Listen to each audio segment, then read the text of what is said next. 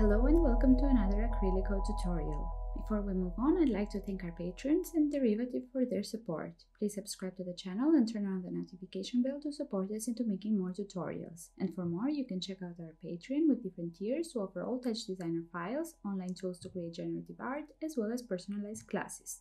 I will leave the link in the description for anyone who is interested. Now back to the tutorial. Make sure to watch until the end. There's going to be many tips and tricks which you can use for your future projects. So we're going to start with an instancing setup, which will be slightly different from our usual since we'll be using the primitive SOP. So let's press Tab and we'll create a box SOP. Right after, let's attach the primitive SOP. The primitive SOP can be used to manipulate a shape's position, size, orientation, color, alpha, as well as it lets you create custom primitive attributes. We'll see how this works in a minute, but basically the box we created in the beginning is not a primitive in itself, but the faces of the box are. So now, different from a typical transform, where any type of transformation will apply to the whole structure, using the primitive SOP will allow us to apply changes to the faces of the box separately, like illustrated here. Now for the render, let's attach a geometry after the primitive SOP, followed by a camera comp, a light comp, and a render top.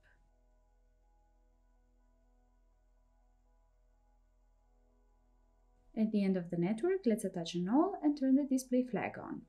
I'll split the screen, set the second screen to top viewer, and I'll right-click on the left screen to disable the backdrop tops. So now that we have the box, let's open the parameter window of the render top, go to the Common tab, and set the resolution to 1280 by 1280. And as always, let's attach an RGB key before the null top to get a black background. Then let's go to the camera parameter window, open the View tab, and we'll set the projection to be orthographic.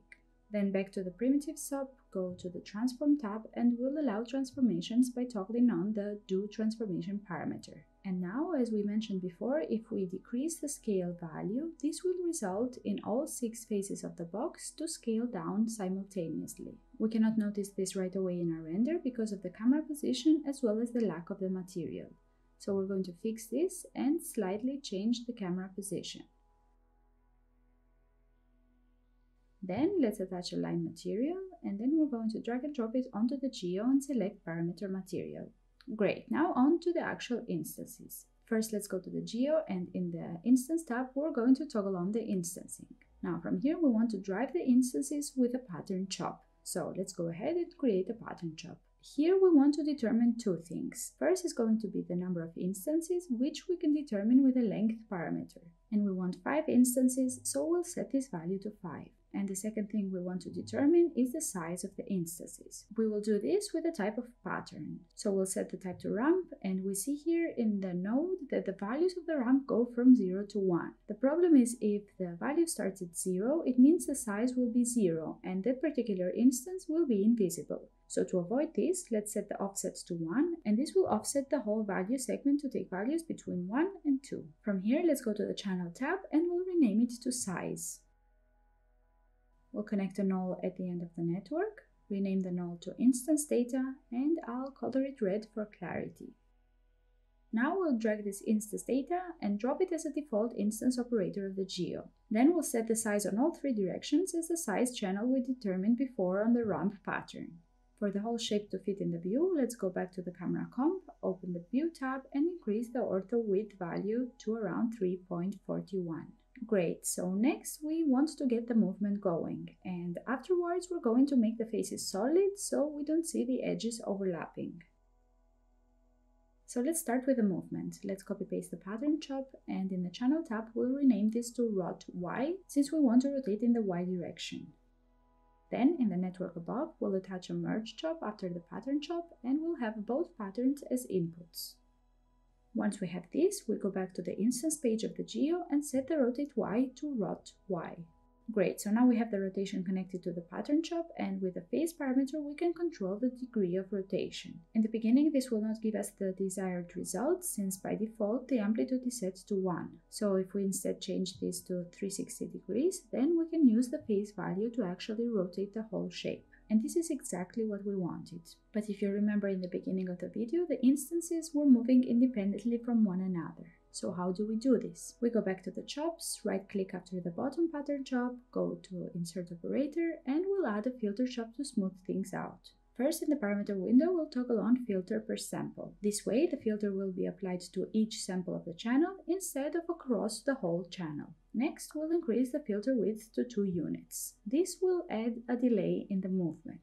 Let's see with a little illustration how this value will affect the animation. When the filter width is set to 0, there is no separated movement of the instances at all. When the filter width is on a slightly higher value, like 1 or 2, the instances will rotate really fast and back to the original position before the next instance starts rotating. Whereas if we set the value really high, like 16 units for example, the first instances will start rotating slow enough that they will not manage to go back to the original position before the next instances start moving. So this will cause a messier but still interesting movement, which might be worth exploring.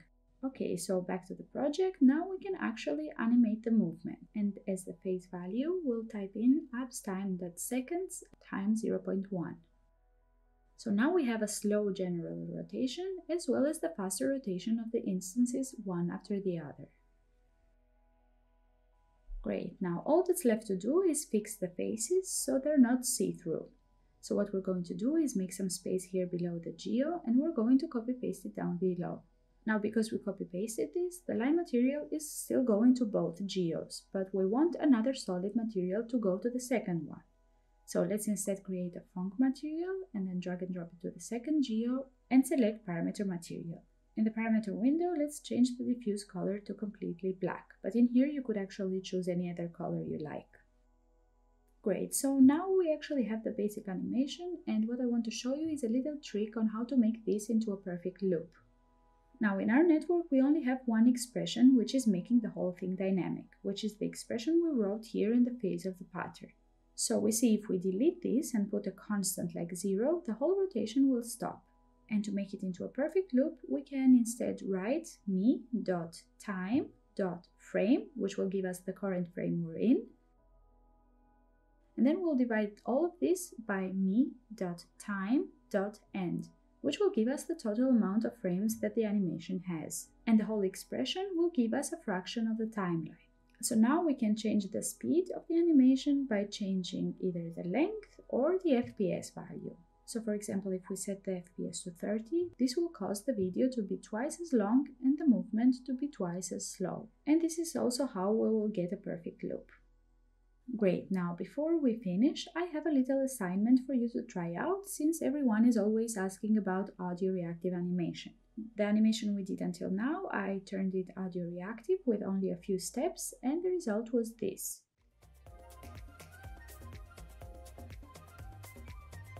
A little hint here, what I used for the audio reactivity was a camera setting. And I was thinking I'll give you a few seconds to pause the video so you can try to replicate this on your own and then you can come back for the solution.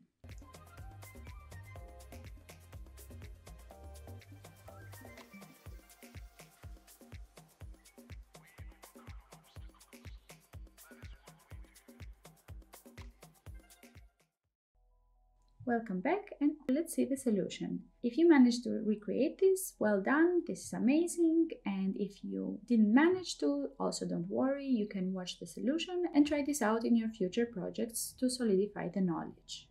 So you remember in the beginning of the tutorial, we switched the projection view to orthographic. Among the other options here, there's also the perspective to ortho blend, which, when selected, will automatically enable the projection blend parameter down below. And this is the parameter we will use to make the animation audio reactive. So to begin with, we import an audio file you like and you want to have in the animation. After the audio file, we attach an audio spectrum, and after the audio spectrum, we add an analyze. Back at the audio, we toggle on the mono, and in the parameter window of the analyze, we set the function to RMS power. At the end of the network, we add a null. Before the null, we add a math, and in the parameter window, we go to multi-add and multiply by 5.